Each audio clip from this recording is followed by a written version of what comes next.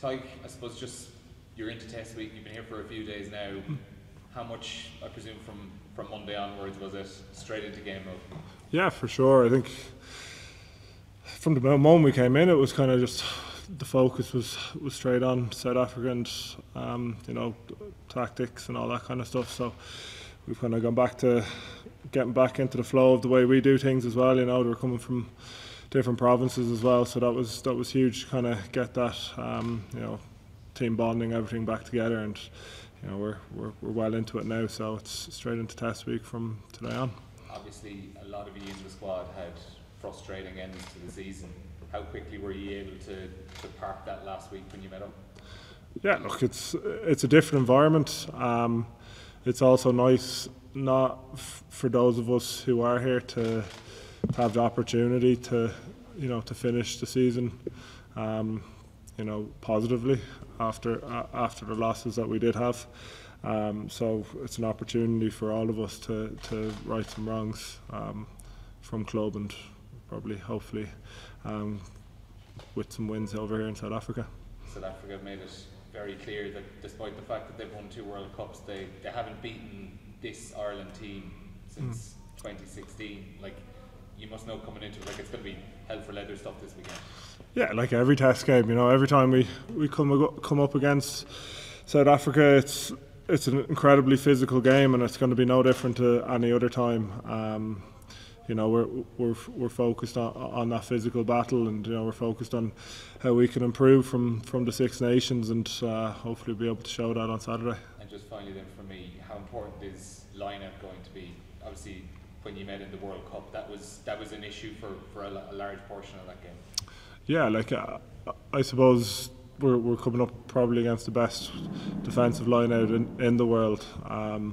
They've shown that multiple times over the last couple of years. You know, they have big men across their whole team, so you kind of, it's a big focus for us. You know, I don't think any of the lineouts during the World Cup, the callings were poor. I think it was just you know, they defended really well. So you know, again, it's just another area that we need to be completely dialed in on and get right come Saturday.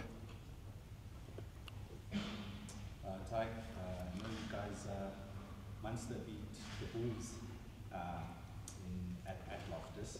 How much notes are you sharing with the guys in beating the altitude? Yeah, look, altitude can play a factor for sure for everyone, but both teams are out there, so you know, we're all in the same boat.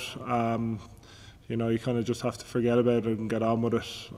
It's just one of those things that both sides have to get over. I don't think it's going to play that big of a factor in the game. I think, you know, it's just two teams going up against each other.